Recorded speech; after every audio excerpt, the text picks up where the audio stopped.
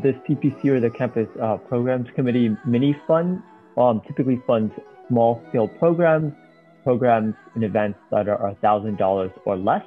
There is a maximum allocation of $1,000 per quarter per student organization.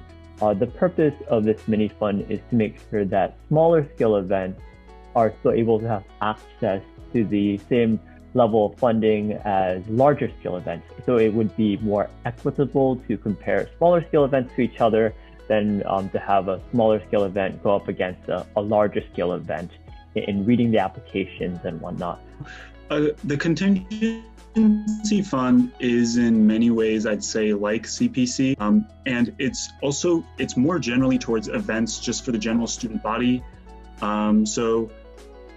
If you're having a meeting and maybe you want to order some food, or maybe you want to engage your new members in some ways, Contingency funds a wide range of things, from supplies to facilities, and even online resources that Jerry was also talking about. And then on top of that, we have a rolling deadline as well. So 3 weeks prior to the program date is when you should be submitting your application to the contingency.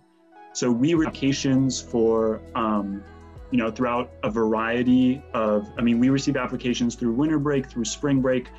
There is no set date as long as it is 3 weeks before your date so that we can get you the funding in time.